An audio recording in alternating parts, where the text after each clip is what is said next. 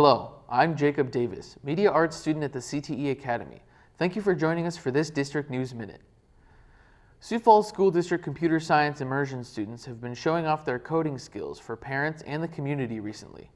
This year, a new computer science immersion program featuring Code to the Future was implemented at 3 elementary schools in the city: Hayward, Lowell, and Annie Sullivan Elementary Schools. All students have been learning how to write computer code through different software programs on iPads and Chromebooks and have been holding open houses called Epic Builds to show the community what they've created. Computer science immersion helps students develop creative thinking, problem solving, and perseverance skills that will help them throughout their futures, as well as teaching them skills that can be applied to literally any industry. To learn more about these epic builds, check out a new video on the Sioux Falls School District's YouTube channel and on K-Learn. Other specialized elementary programs are also holding open house events this week. Coming up, parents can learn about their options for next year.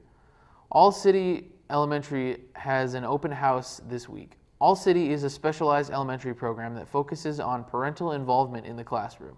As a result, students at the school outscore their peers on achievement tests and in other measures. All City was also recently named a Blue Ribbon School. Sonia Sotomayor is also holding open house events for incoming kindergarten students.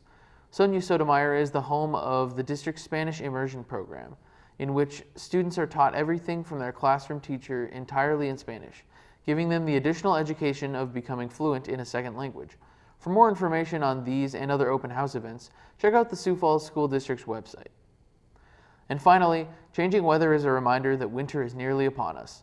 All parents in the district recently received an email message with information about how the district decides to cancel school, start the school day late, or dismiss school early based on weather concerns. District officials rely on close partnerships with the National Weather Service in Sioux Falls and as well as local law enforcement, bus companies, and other city and county officials when making weather-related decisions about school.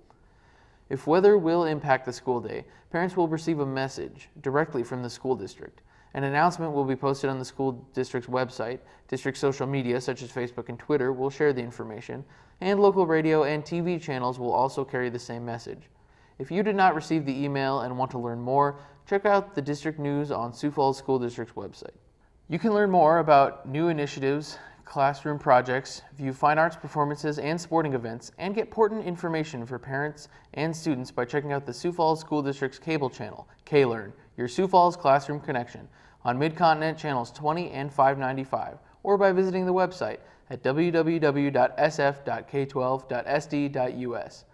Join us each week for more news and information about your Sioux Falls schools. With this District News Minute, I'm Jacob Davis. Thanks for joining us.